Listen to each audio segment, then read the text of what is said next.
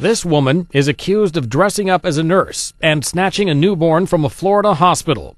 But 39-year-old Jennifer Latham didn't make it too far before police caught up with her. Ms. Latham, you're hereby to be held without bond. Her former husband says he's not surprised she'd try to pull such a stunt. Well, I'm not surprised at all.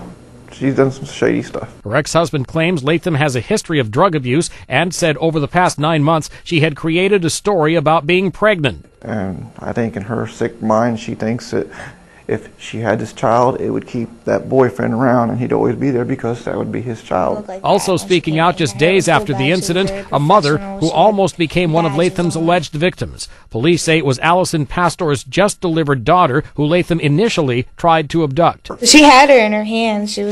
She could have walked out of the room at any time. Pastor says Latham tried to take her child, claiming the baby needed a hearing test, but then Pastor's father started to ask questions. That's when Latham made off with another child before being arrested. She looks crazy. She didn't look like that when she came in. Her hair was pulled back. She was very professional. She had badges on. Because of the judge's Tuesday ruling, Latham will remain in jail until her next hearing. Mike Gracia, The Associated Press.